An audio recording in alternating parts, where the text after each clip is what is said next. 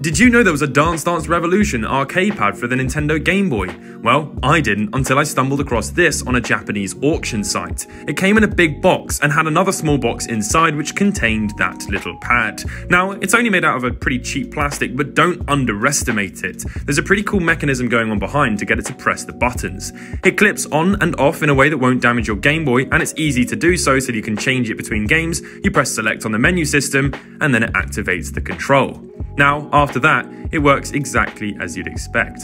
But don't expect it to make you actually any good at Dance Dance Revolution. I mean, oh god, that is painful to watch.